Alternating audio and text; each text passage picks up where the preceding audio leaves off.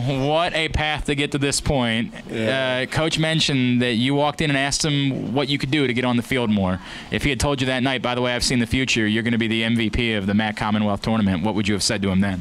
Oh man, I mean, it's been a long journey. I know I've always looked up to the seniors and asked for help wherever I can improve. I mean, since last year I've always watched like what Dom's been doing, Dylan, just trying to work on myself and get better. I went to the coach's office a few times and asked him like, what do I got to work on? Like, I know I'm not perfect and I'm always just trying to get there. I know I said senior. Of course, he's a sophomore. I don't know why I did that, but I appreciate that, Andrew. Scared me a little. Yeah, right. Yeah, we're not getting rid of him. Correct. We're not getting rid of Andrew. Yeah. No doubt about that.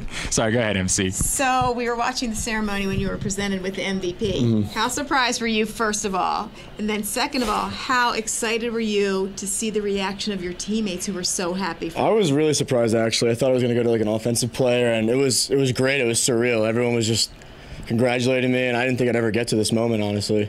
I mean, I didn't get selected for anything in the preseason or, even like postseason MAC, so I was hoping for next year to strive for that, so. Well, there's still next year. Yeah, well, there's still 2 more years, so. I was trying to run him off. He's got plenty of time. Yeah. Andrew, we've talked to a lot of the guys about this. Everything your defense has been through this season. You mentioned the guys that you've lost. I mean, it's unbelievable. Yeah. I don't think anyone in the country would have this type of depth defensively. Yeah. To go through all of that and to be in this position, how you guys have played and to now be conference champions again, getting ready for the NCAA tournament, how has this happened? What has allowed this to occur?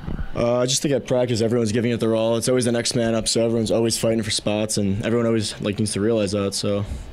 Yeah, and it's working out all right. It's working out all right. Yeah. What do you guys still need to do? Now, we don't know who it's going to be, but you're going to be playing one of the best teams in the country on Wednesday night in the first round of the NCAA tournament. What's it going to take for you guys to make a run towards Memorial Day? Just keep working hard at practice, listen to what coach is telling us. We watch a lot of films, so I think that really helps us out.